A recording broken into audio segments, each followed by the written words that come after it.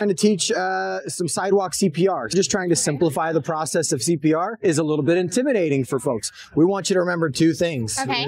Just being willing to do compressions. If he doesn't need CPR, he'll probably tell us at this point, right? The second thing I want you to remember is to call 911. CPR and calling 911 saves lives. Take a class. Thank you for your service and your time here. Stay alive.